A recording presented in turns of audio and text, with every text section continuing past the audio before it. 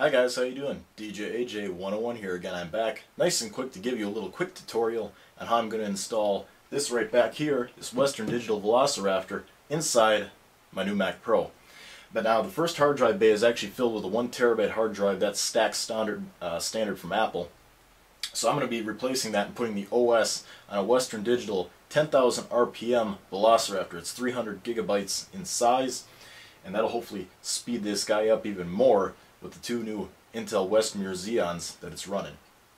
So I'm just going to give you guys a quick little tutorial on how to do this. It's really easy.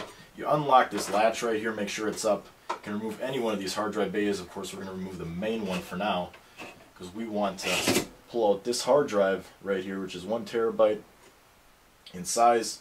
And all we're going to basically do is set it down like so, and we're just going to unscrew it. It's really simple. You just unscrew the screws, and we're going to pop it right on this guy over here.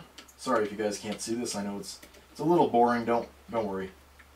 You're not missing too much. I just want to replace the stock standard so I can get this guy up and running,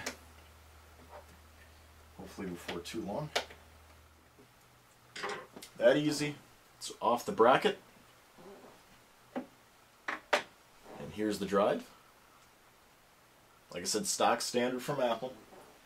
Nothing really special. And now here's the Western Digital Velociraptor. Sorry if you guys can't see that.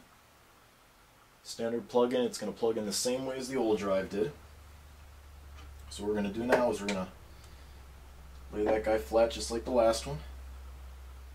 We're just going to kind of line up the holes.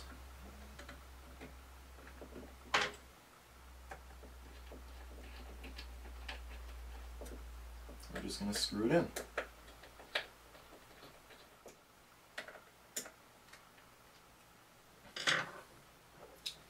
And that's it. Sorry, I probably made a jump cut there just to get through it quicker. But now what we're going to do is we're going to take it just like the last drive, and you guys probably can't see it, but there's a little connector in there. It's really far in there, but it has the exact same connector as this SATA port. And so what it's basically going to do is, just like the last drive, we're just going to put it on its little brackets here.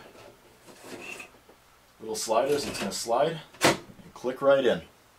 Now all we got to do is close it up, put down this latch, locks the drives, locks the door, boom, you're done.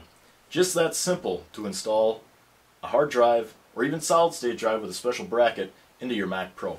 Alright guys, this has been DJ AJ 101 here, just a quick little tutorial on how I'm going to install, which I just did, my Western Digital Velociraptor inside this Mac Pro. More videos to come, including a review, so stay tuned to the channel. Until next time guys, you have a good one.